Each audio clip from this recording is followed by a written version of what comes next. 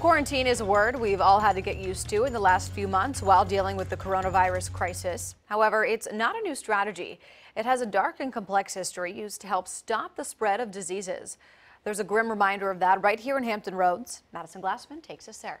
Well, Lena, if you pass this sign that I'm about to show you, let's say maybe 6 months ago on ODU's campus, you may not have given it a second glance. Now, it's certain to make you stop in your tracks.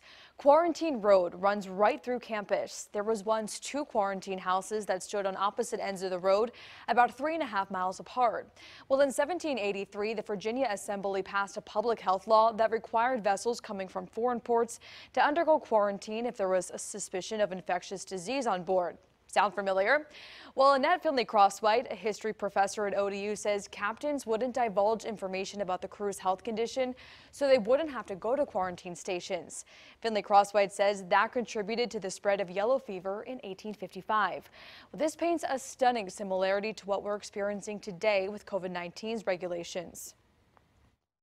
After the American Revolution and after the French Revolution, many people empowered as citizens with rights began to say, well, I have a right to not be in quarantine. Sort of like you hear today, some people saying, I have a right to not wear a mask. Finley-Crosswhite says history has taught us that disease destroys economies.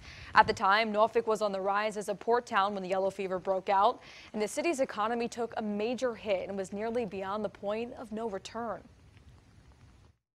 Economies are devastated because of quarantine.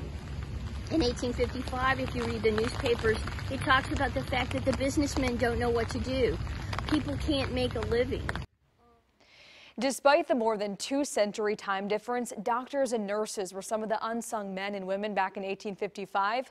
But that's not it. Finley-Crosswhite says there's a very little reference to them in newspapers and history books, but it was slaves and free blacks who sustained vital services in the city and helped nurse the sick. Lena?